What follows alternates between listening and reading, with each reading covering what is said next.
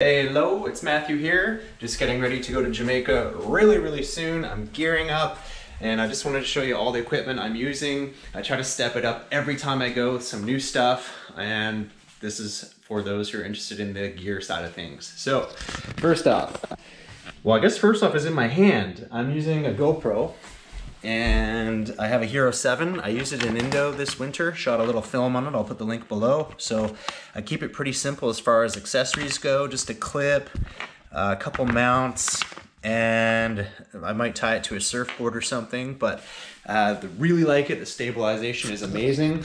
As you can see, whoa, super smooth, and this is handheld, so they step it up every time. I really love GoPro, and I haven't had one since the Hero 4, which I killed surfing last time at Bull Bay. So stoked to have a new one, and yes, this is all shot on the Hero 7. Next up is the Mavic Air is what it's called. My friend Brody brought one earlier in the year, and when we were there in November, got some really nice shots. So I found this used, pretty cheap. Really smelled like cigarettes, but other than that, it's worked out great. And then I got these new filters for it that help you out with color. So there's a polarizer and defilters, which are for when it's really bright, helps you control the white color on it. And it's got a controller here. It just hooks up to whatever your phone is. So I've got that going. I did practice quite a bit in Indo with that as well. Got some pretty sweet shots. Next up is the classic stuff. So this is the GH3. That is made by Lumix Panasonic. I've shot all the nice stuff on this since 2015. It's now my B camera. I've got a little wide angle on it, 17 mil. This is the bad boy, the best camera. I love it so much. It's the Lumix GH5. It is my baby. I've had it for about 2 years. It's got an amazing Leica, great stabilization.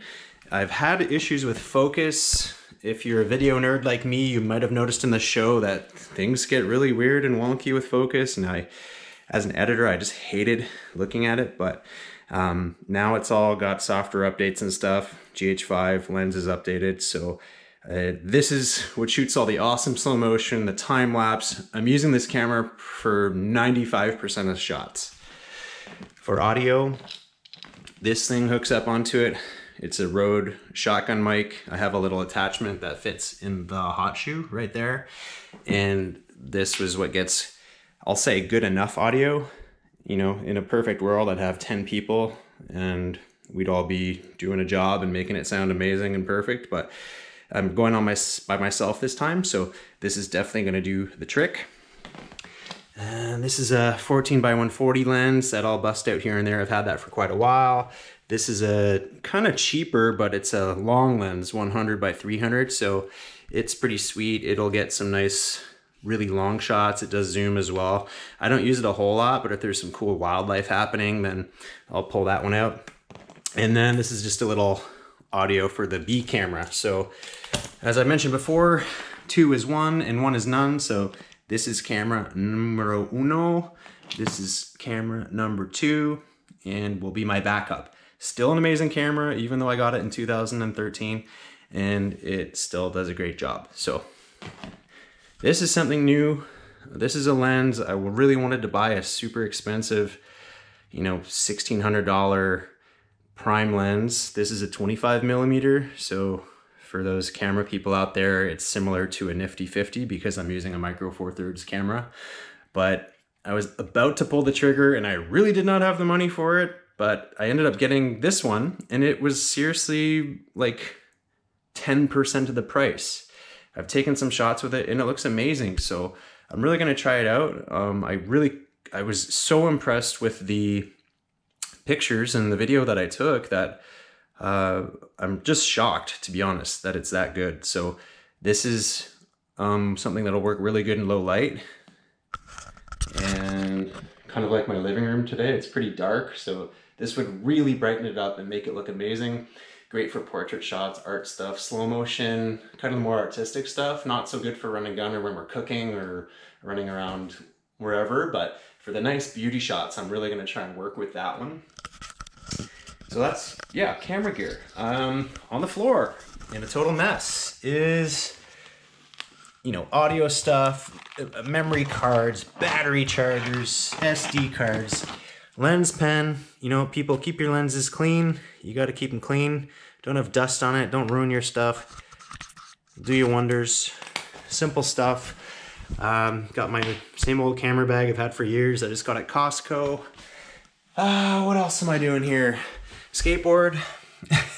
As you see, I've traveled with it already. I brought a skateboard last time and I left the board there and I ended up giving the trucks to someone, a Jamaican guy in Bull Bay. So I'm gonna bring my own trucks here. This is kind of my just carry-on bag. I will usually put the camera, goes in here, and then that goes in this. This is my little wheelie bag. Just try to protect it as best as I can. This is where normally when I'm shooting, this is where the second GH3, the second camera, will live in just that kind of camera bag. I've got extra tripod head. I probably don't need it. A couple selfie sticks, which I don't use a lot, but I have them anyway. I've got this bag of miscellaneous stuff. So I got a cage for the GH5. I've got a light here. This one I got on Amazon. I really like it. It's dimmable and it takes the same batteries as my big lighting kit, which we'll get to in a minute. I found this at Dollarama today.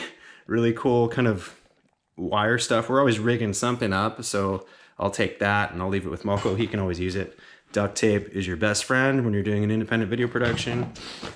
I've got chargers, extension cords. I do leave some stuff because I go every 6 months or so. So there's some stuff I already have chilling on the yard, but I usually bring extra and just have it rather than not need it. What else do we have? We have lighting.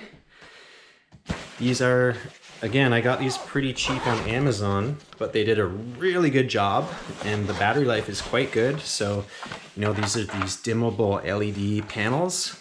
So I'll often use one in the kitchen because it's so dark. I hope Moko's got the electricity fixed up this time because it's been a while. Anyway, there's 2 of these, and then I have batteries, or they can plug in. So Moko's got electricity rocking on the yard now, so that's awesome. Power bars, RX bars if you get hungry. I like that. I got my hammock. I've got 2 different tripods. Again, most of my stuff is quite cheap on Amazon. I don't spend a lot on tripods and lights and all that stuff. All the money goes to that. That's the number one thing. Good glass and a good camera. Everything else is kind of secondary. I've got a monopod, got some sheets for Durette. What else am I working with? Oh yeah, I'll just bring my laptop here. Same one I've used for last year. I got 2 hard drives and they are tough. This is something I would spend a little more money on too, to make sure you don't lose all your footage. Last thing you want to do is have your footage die from dropping it or something. What else do we got here? That's most of it. Every time I come, I try to bring something for the family or to help Moko with the business as well. As you know, he has Riverside Cool Cabins, which we book on Airbnb. So if you want to stay, you can book on there. I'll put the link there below. And Moko is amazing at, you know, being a host and cooking and guiding and vibing with people. He doesn't always do a lot to sort of change things at the yard. So I try to bring some things to help out in that respect. So this time I'm bringing some power bars and stuff so people can, I'll put these in the rooms and then people can charge their stuff. So yes, you can charge your phones. The service isn't good, but at least you can have something to charge up with some USBs, hubs and stuff. There's awesome hummingbirds, and I haven't been able to see them much last time, or they're hard to catch. They usually love to hang out on this papaya tree, and the papaya tree was gone last time. So I bought this hummingbird feeder. Hopefully me and Rat can mix up some hummingbird nectar. I think it's just 5 parts water, 1 part sugar, something like that. And I get some awesome shots of hummingbirds. These are kind of more for Rat, just some sparklers for fun. Maybe take some photos with that. Gifts for Moko.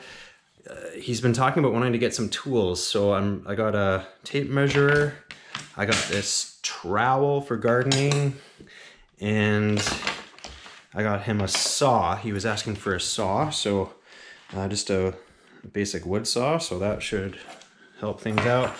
Whoops. I brought some hooks and stuff too, because I find when I'm in the cabins, I always want to hang my clothes or something or whatever, so I just bought a bunch of these random hooks to put in the cabins. Couple mirrors. I actually bought this nice mirror and I smashed it already, so Dollarama is good, but not for breakable things per se. So that's basically it.